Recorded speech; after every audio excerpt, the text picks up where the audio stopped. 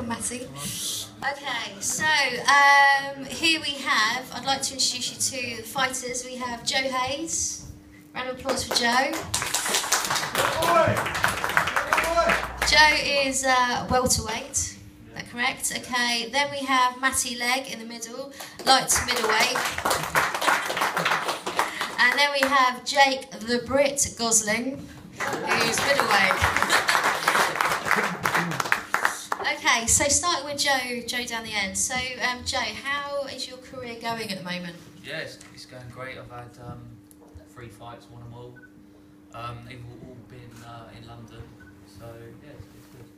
It's going well, brilliant. Okay, and you obviously train at Steve's gym. Yeah, I train at Steve's. I'm linked with a promoter in London, so that's what the previous fights have been in London.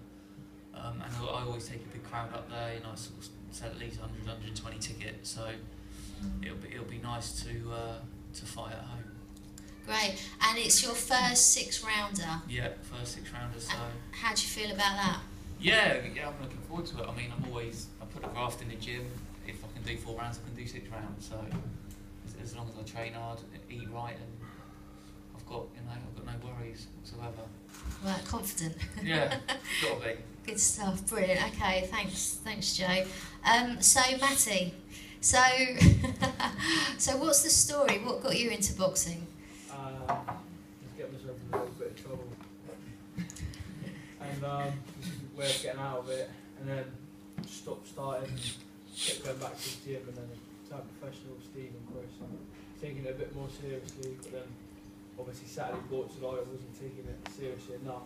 I learned a lot from that, and then take it a little bit more seriously now, to take myself to the next level.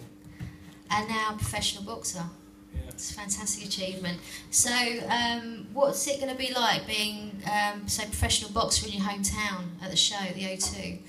It'd be brilliant because my first fight was in Eastleigh, my second fight was in London, and I did I think 140 tickets in Eastleigh, 125 or something in London, so I'm going to get brilliant support anywhere I go, so it's much appreciated. And Brilliant. So yeah. There'll be a lot more in Bournemouth. It's nice to see a lot of family and friends I've grown up with, people that have known me for a long time, seeing me doing well with myself, so it's good. Yes. Apart from Saturday, that went a little bit wrong. So yeah, you had a fight on Saturday. I did, yeah. And so how did it go? It didn't go well, but I think it went really well in the fact that it taught me a lot more about myself and a lot of things I needed to learn. So I think even though I lost, it went really well, and I think it really brought to light a lot of changes I need to make in my life if I want to make it as a boxer. Do you know what I mean? So.